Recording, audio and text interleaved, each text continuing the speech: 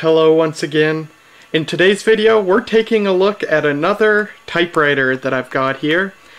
This is an Olivetti model RT 5400 and it was made round about 1993. I found this in a thrift store long time ago, almost a year ago now. I found it alongside two other typewriters, the Xerox 6010 memory writer and the Brother Fairmont Automatic 12, both of which I've reviewed in videos already. This one's just kind of sitting around. I never got around to reviewing it, but that changes today. And yes, this is a very highly featured typewriter. The first clue to that is that this has a display on it. It's got an LCD display.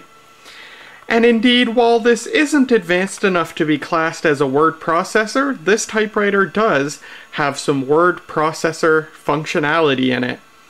Unfortunately, I can't go through all the features of this typewriter today because I don't have a manual for this, and I simply cannot figure out how to use some of the features.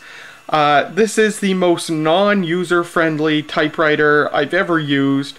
Even the features I do know how to use, they are so convoluted in how to use them, unnecessarily complicated. I'm not sure why, but anyway, as long as I don't have a manual for this, there are some features that I will not be able to demonstrate, but I will demonstrate what I do know how to use.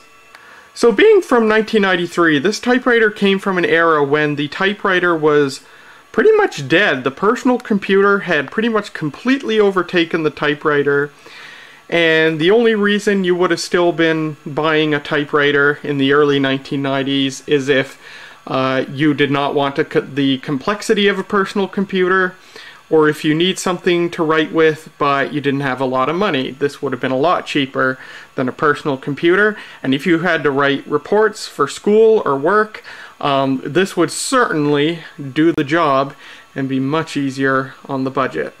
Another weird thing about this typewriter is its DNA.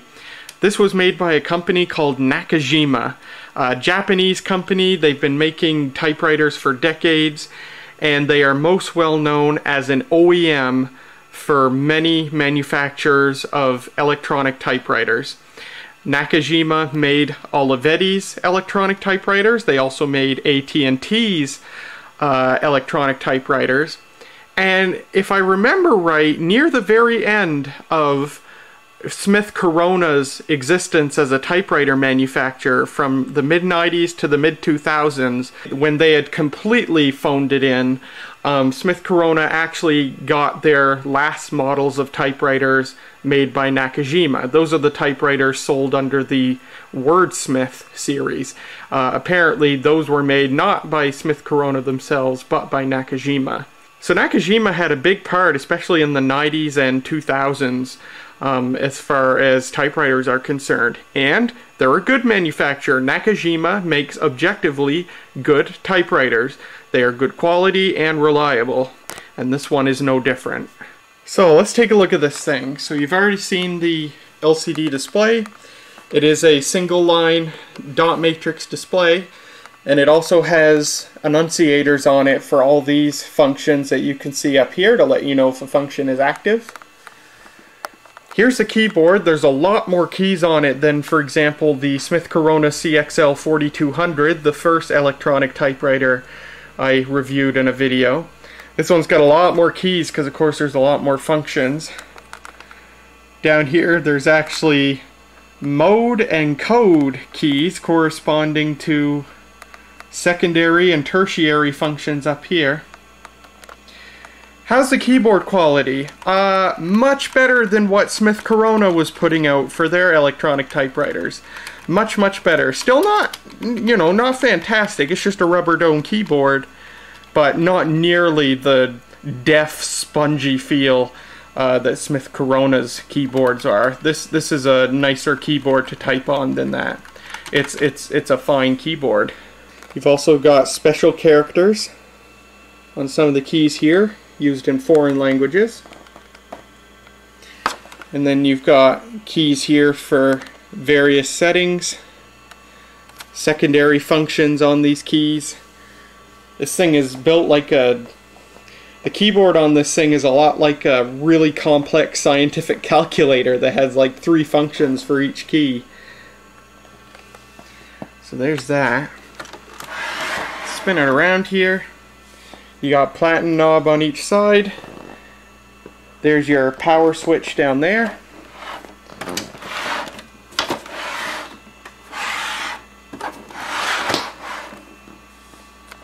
Nothing on that side. There's what the back looks like, and if I tip it up, very nice. This thing has a nice little storage compartment for the power cord. Very, very nice. There's the info sticker. Olivetti, made in Singapore.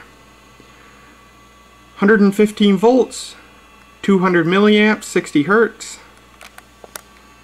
You also get a carrying handle that swings up here. Like that. Very nice. And I believe there used to be a cover that goes over this. I didn't get the cover with this, but that's okay. I'll open up the protective lid here to show the business end. So there's your platen. It turns smoothly. There's no ratcheting. This is your paper bail, or I guess you'd call it a paper bail. There's your release. And then if you open this lid up,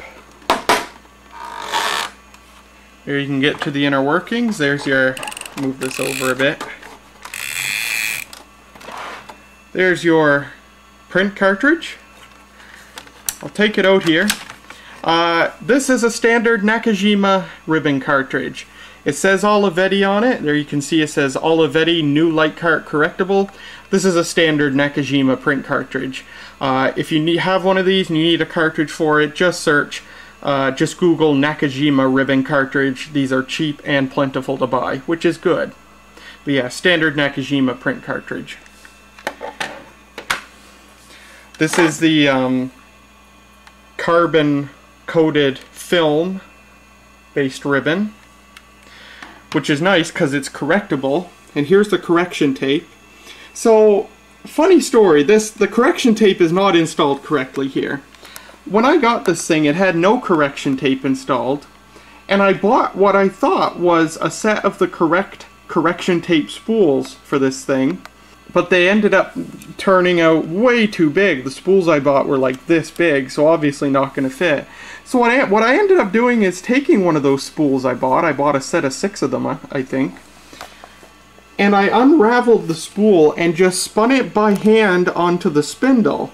So while there's no spool on here, the correction tape is just wound by hand onto the spindle, and friction is just keeping it in place. And it friggin' works. So this is what's left. This is what I've used so far, and it works just fine, which is nice. But there's how your ribbon spool's on. So it's not a cartridge, it's just a spool that you snap in place, and it's got a take-up spool that snaps in the other reel. So that's how that works.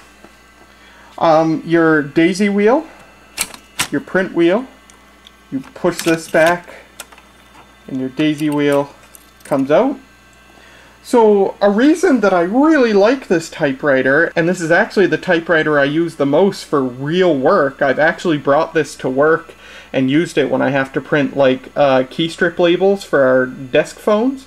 I use this thing for that because it doesn't have the standard 10-pitch Courier font. It came with this print wheel in it. I have no idea what the font is called, 12SE189. I have no idea what that means, but the important thing is that it's a 12-pitch font. So that means 12 characters per inch instead of 10 characters per inch. So the font is smaller. And for the work that I've used this thing for, that has come in very handy. So this thing has been great for that because it's got that smaller size font, and I'll show you what that means when we do the typing demonstration. Cartridge just snaps back in. You can kind of see inside there.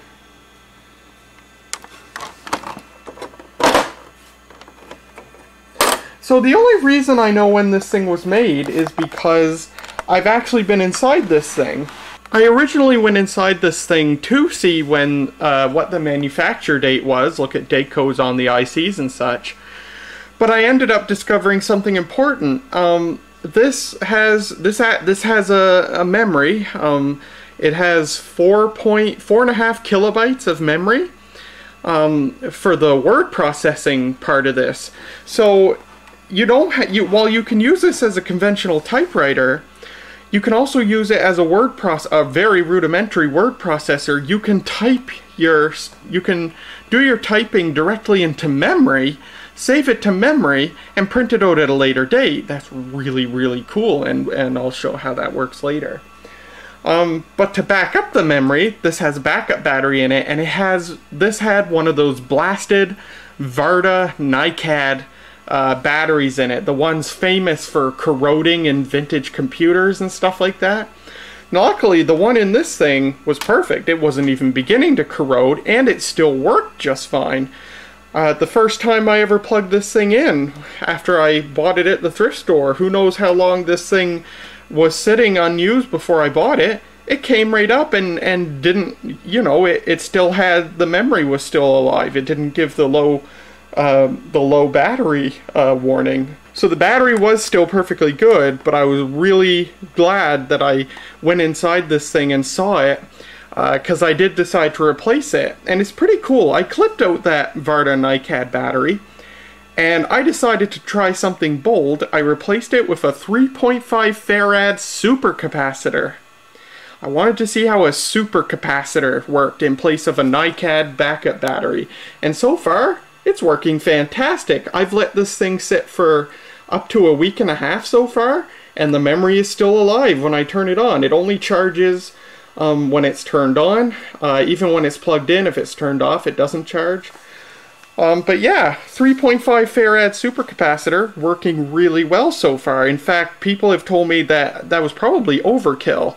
I probably could have put a 1 farad supercapacitor in this and it would have done the same job perfectly fine. But yeah, took out a NiCad Varda battery, replaced it with a supercapacitor. Really cool. So for any vintage computer people who still have computers with those batteries in them, I would implore you to try replacing them with a supercapacitor. It works really good. The important thing to do is measure the open circuit voltage applied to the battery terminals without a battery installed. Because while the Varda NiCad batteries are usually 2.4 or 3.6 volts, when I measured the open circuit voltage of this thing without a battery installed, it was a little over 5 volts. So I'm really glad I found that out, because if I had stuck a 2.7 volt supercapacitor in this, it would have burned out. But I opted for a 5.5 volt supercapacitor, and it works perfect in this. And the reason the voltage is so high without the original battery installed is because NiCad and nickel metal hydride batteries use constant current charging, not constant voltage. So when charging those batteries, you don't set a maximum voltage, you just set a current. And in the case of NiCad batteries that can take, a constant trickle charge without damaging them, you just design the circuitry to give the battery a low enough current such that the battery never overcharges, it never heats up or anything like that. And you give it a reasonable maximum voltage as well. So people tried to tell me, they were like, oh, supercapacitor is not going to work for that because it's going to be pumping current into it all the time. No, that's not the case. In the case of an actual NiCad or nickel metal hydride battery, yes, because those batteries never reach the open circuit voltage. But in the case of a supercapacitor, as long as you keep pumping current into it, the voltage keeps going up. It never, an ideal capacitor never converts the current going into it into heat, so the voltage just gets higher and higher and higher until it reaches that open circuit voltage, which in this case is just a little over 5 volts. So stick a 5.5 volt supercapacitor on it, it'll charge up to 5 volts, and it'll be fine. Some people said, well, maybe you risk burning out the circuitry because it's meant for a 2.4 volt or a 3.6 volt battery. But I figured, if the open circuit voltage is 5 volts, then the circuitry must be able to handle 5 volts, because it was working just fine with no battery in it at all.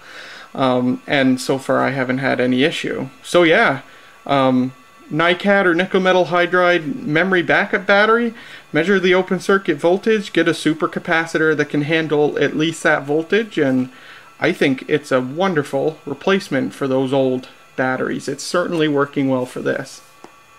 But anyway, that's what I did. So let's turn this thing on. I kind of like the startup sequence this thing has. It tests the carriage and the print wheel rotation mechanism, and it kind of reminds me of a hard drive seek test on an old hard drive. I kind of like it, but we'll turn it on here.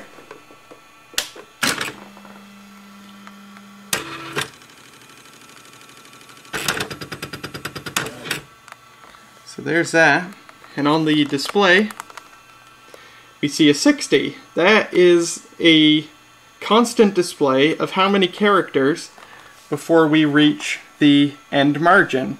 The margins by default are set at 10 and 70. Normally I like them set to 10 and 75, but I can't change the margins on this. This does have a margin left and margin right key, and there's a margin release key right there. But they don't do anything. You would think that if I wanted the left margin to be here, for example, that I could just hit margin left and it beeps, but when this thing beeps, it means you've done something wrong that it doesn't accept. And indeed, when I hit return, it goes back to the default left margin. I have no idea, like, it's just why is there a margin left key and setting the margin doesn't involve just hitting the key? It's just, whatever the process is for this, it's unnecessarily overcomplicated. And that's a theme with this typewriter, is that so many of the functions seem like they should be just a simple one button press, but they are unnecessarily complicated, and without the manual, you'll never figure out how to use them. I don't know how to use them. So with no manual for this thing, and no amount of trial and error has ever made anything work for me, I guess I'll have to be happy with margins at 10 and 70, because I sure can't change them. So let's stick a piece of paper in and do a bit of typing. So you have these lines in the back plane here. The leftmost line has this little arrow pointing down, so that's your 0th character. That's your lineup point. And at this point you can just turn the platen, but there's also a paper insert function. So if I do that, it does that lickety-split. And kind of a really nice design feature of this thing. There's no paper bail you have to deal with. I mean, you get this thing, which I called a paper bail, but it's not really a paper bail. But you don't have to touch anything. It just, the paper sort of sorts itself. You just gotta stick it in, hit the paper insert, or just turn the knob, and it goes in and out with ease. Very, very nice. And after that, we can just do some typing.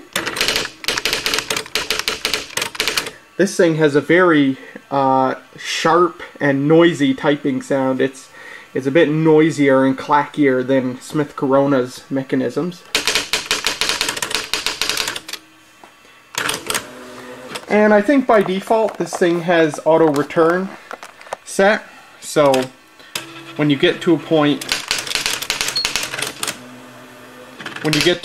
once it beeps to let you know you're 5 characters before the right margin, the next time you hit space it'll start the new line. It's got good buffering, so while the carriage is returning you can continue typing and it'll get it.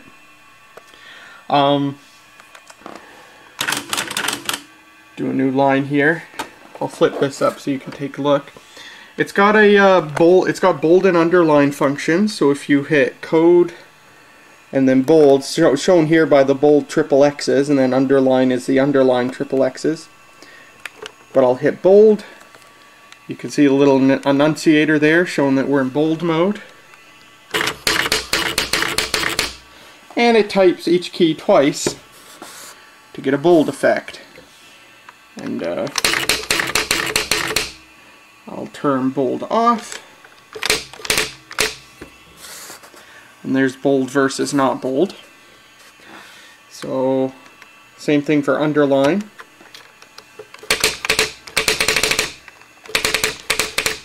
It types the letter, then it types a underscore. And if you have underline and bold set, then it takes quite a while to type characters. There's that. So the correction feature on this thing, if I make a mistake, I can just hit the correction button. And you can see it types the letter off. Doesn't do the greatest job, but it works well enough. This also has word erase. So if I type, I can erase an entire word if I want. Just hit word erase.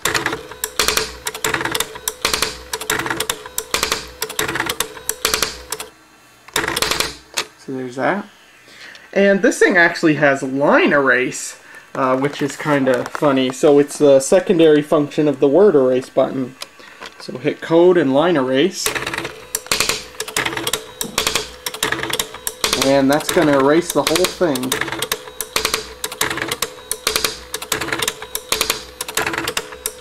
We've got a shift lock here, indicated by a...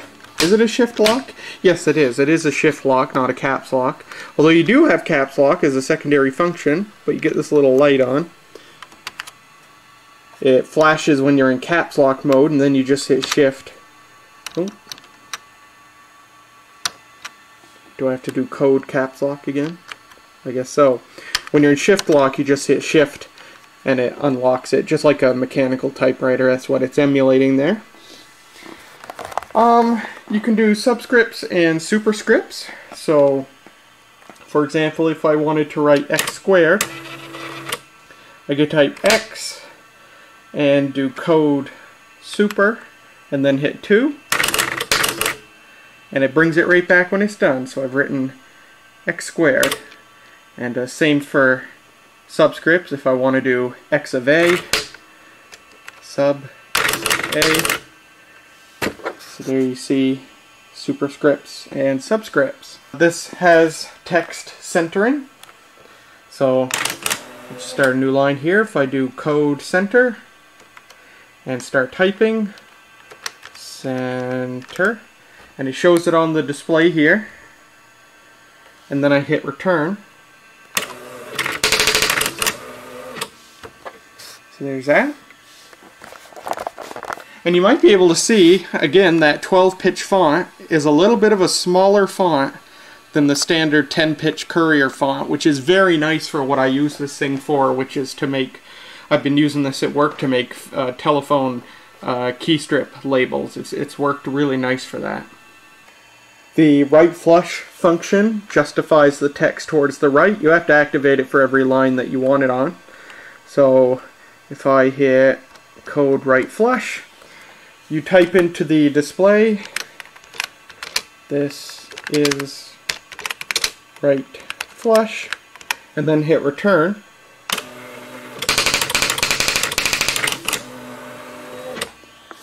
It is justified towards the right. So this also has a built-in dictionary, and it can automatically detect if it thinks you've misspelled something. By default it's turned off, but if you press mode spell check, turns a little enunciator on right there, and we're now in spell check mode. So I can start typing, and let's say I misspelled typing. It beeped twice. It says, hey, I think you spelled something wrong there. So when you're in the word processing mode, there's more you can do with spelling, but when you're in the normal typewriter mode, that's it. So it beeps at you, you notice that you spelled something wrong, and then you can correct it. Just like that, and keep on going. So how do you change the typing mode, like your text pitch, your line spacing, auto return, stuff like that? Well, you would think you've got buttons right here, you've got pitch, spacing. You would think that you just hit these, and it does it. But no, that's not correct. You can't do that. Of course, this thing needs to make it a little more convoluted. You hit this key status, and the display, oh, you gotta be quick, the display shows you these settings. Actually, I'm gonna do a return here. The carriage has to be at the far left or you won't be able to change the settings. There, now it's staying on. So when you hit the status button, you have two options you can set here. The typing mode and auto return. By default, auto return is off. You can turn it on, and then once you get to 5 characters before the right margin and it beeps, the next time you hit the space bar, it'll automatically return. Mode is whether this functions like a normal typewriter, or there's another mode where you can type an entire line into the memory, onto the display, and so that way you don't, you know, if you make mistakes or want to change something, you have the chance to do that before it actually goes onto the paper, and you use your ribbon and you don't have to use your correction tape, stuff like that. So CC here is the normal mode. I have no idea what CC stands for, but the little underscore here shows that we're currently changing this mode. So if you press return, it goes to LL. That's the mode where you can type an entire line and then it prints. And then there's RTJ. RTJ is just like LL, except it'll print the line justified, which is really cool. So when you've made your choice, you can hit this key, TPWR, that just means typewriter. So I'll show the justified memory typing mode. So in order for this to work, you have to let it auto return. If you hit return early, it's not going to justify that line. But I'm one-handed here, so I'll just type a bunch of gibberish.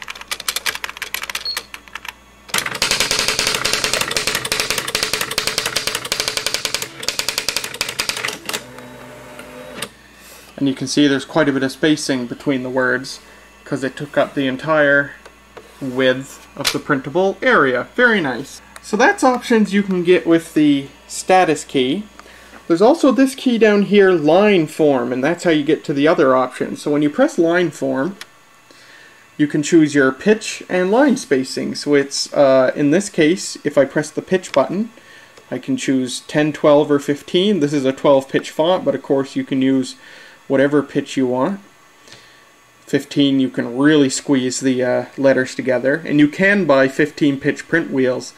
They're called micro fonts. They're just super tiny if you want to squeeze a ton of text into a small space. Hit line form again when you're done, and of course in 15 pitch mode we have 90 characters to a line. This is 15 pitch. So you can see quite crammed together there. I'll put that back to 10 pitch.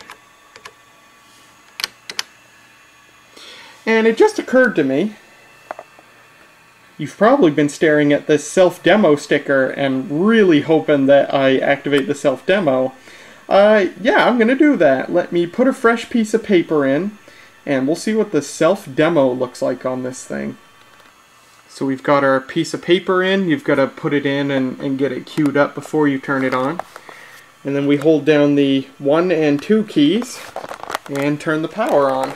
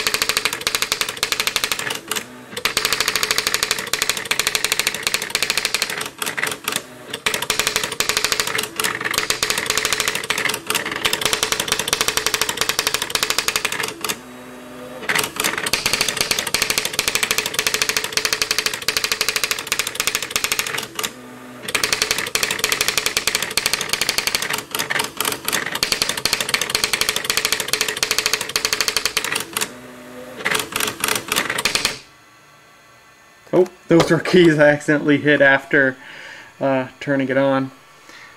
So there you go. Man, what a racket this thing makes. But I'll read its song here to you.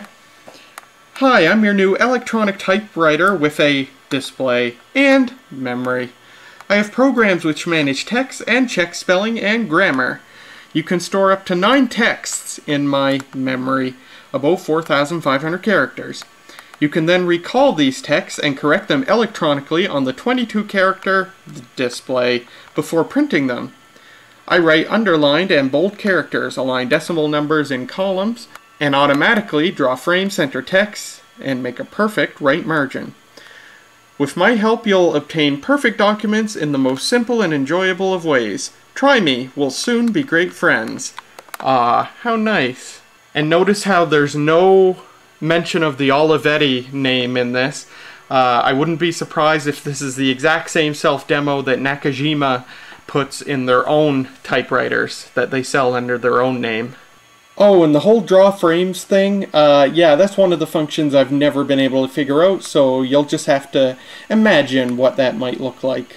So that's the gist of the typewriter functions with this thing. Let's take a look at the word processing functions. So to get into the text memory, you press Mode, Text Memory. And you have 9 different slots that you can store text in. I already have something in slot number 1, which is why it has the underline there. And it says how much memory is free, 4.2K in this case. So to view text that I've already written here, just press the number that it's stored in. So I'm going to hit 1. And this is just the junk file that I've typed a bunch of random crap in. And then this is where it gets weird. You would think from here that we can view the text or print it or whatever we want, but for some reason, after we get into the text, we have to press Mode, Modify Text. Even though we're not modifying it, we just want to view it. We have to do this for some reason. I don't know why. It shows these weird characters on the screen in the beginning, and then it shows this. And I'm hitting the scroll button here. This is a thing I wrote the day I changed the memory battery for the supercapacitor, so I could remember what day I put it in, so I could see how long it lasted. If you want to go to the beginning of the text, you can hit Mode, and then right here, where it says up arrow mem, that means the beginning of memory, so go to the beginning of the text. And there we're back in the beginning. If I want to get to the end, I can hit Mode, and then the down arrow mem, which means bottom of the memory. And there's the end of the memory. I can hit backspace to see what's going on going back, or the scroll key to go forward. So if I want to print this, I need to first go to the beginning of the memory, because it prints from wherever the cursor currently is. And then I hit this button, Print. Oops, I forgot to go to Modify Text. There, go to Modify Text. We're already at the beginning of the text, and then I hit Print. And it says, RTJ print, yes or no. If you remember earlier in the video, RTJ means the justified mode. So we can print it justified, or just print it normally. If we hitting no doesn't mean don't print it, it means don't print it justified, and it's going to print it normally. So we'll go ahead and hit yes and print it justified.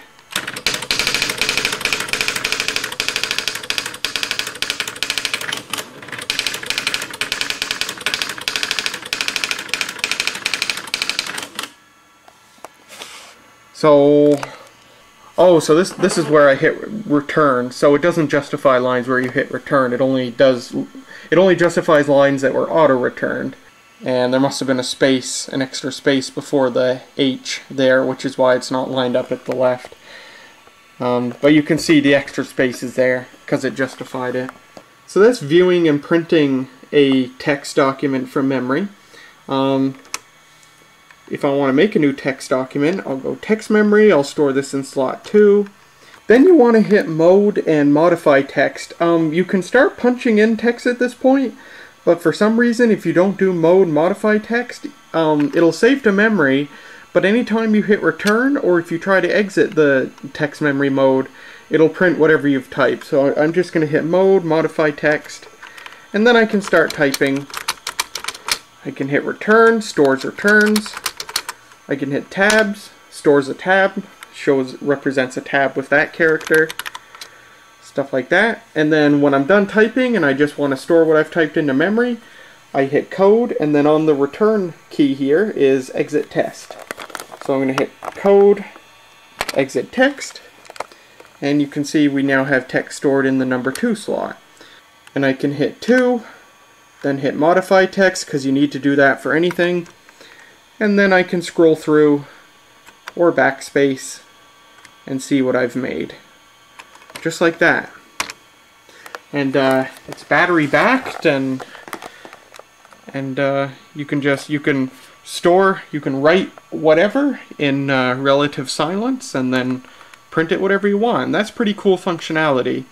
It's just too bad everything beyond the bare basics with this typewriter is so unnecessarily complicated to do. But anyway, that's really about it for this thing. I've shown you pretty much everything I know how to do. If you're using it as a basic typewriter, it's great. And it's got some really great functionality, but without a manual, no way to know how to use it. But that's about it for the Olivetti RT 5400 electronic typewriter from 1993. It is a nice, unique typewriter. It certainly works just fine. It's great that it uses Nakajima consumables, because those are really easy to come by and not too expensive. And this one's been nice for me to use because it has that 12-pitch font. I'm not terribly fond of this thing, but it's been extremely useful, and that's why I've kept it around. But I have another electronic typewriter, a word processor actually, that I'll be showing in a future video. And I recently bought a 12-pitch print wheel for that word processor. So now I'll be able to use that word processor, which I like much more, instead of using this thing. I'll be able to do the same jobs that I've been using this thing for. But there you go. That's a look at this very unique and quirky typewriter. I do hope you enjoyed, and I'll see you in the next video.